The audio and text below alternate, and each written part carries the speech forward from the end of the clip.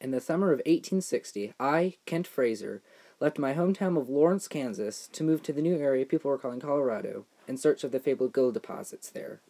When I reached the Front Range, a month later, near the small settlement of Denver, I decided to go further into the mountains because I thought there would be more gold there.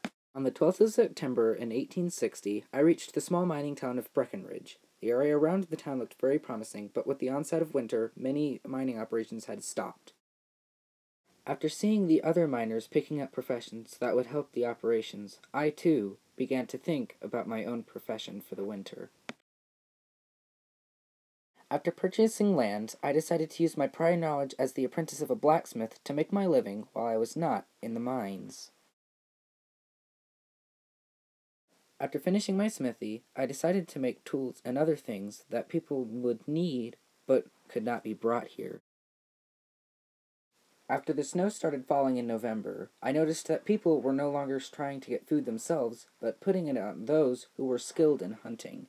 After December passed, we had used up almost all the food we had brought here with us. Also, tensions were especially high when the hunters came back empty-handed.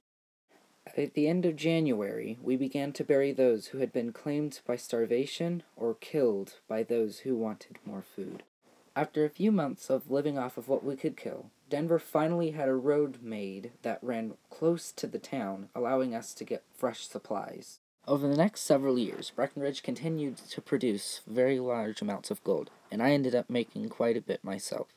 After most of the gold deposits were exhausted, many moved on to find easier lodes. Several years passed before people developed new ways of mining, and then, after that, Breckenridge was great again.